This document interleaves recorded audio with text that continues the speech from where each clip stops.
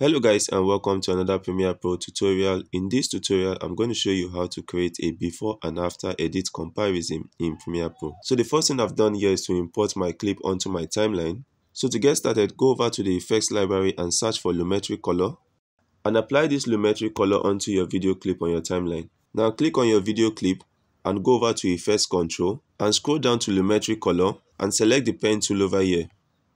Then go over to the preview screen. To create a diagonal line, simply click on the edge of the preview window, then create another point by clicking on the lower edge of the screen. Now continue making points at the corners until you are back to the first point and click on it to create a mask.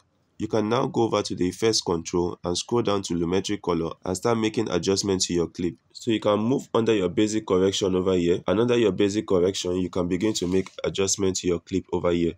So I'm just going to mess with these properties, with my contrast, with my highlights, and anything you do will only apply to the one side of the image.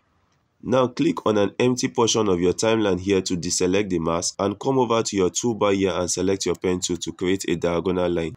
Now go over to the preview window and create a point at the top of your image and another one at the bottom, but ensure your line matches with the colored area.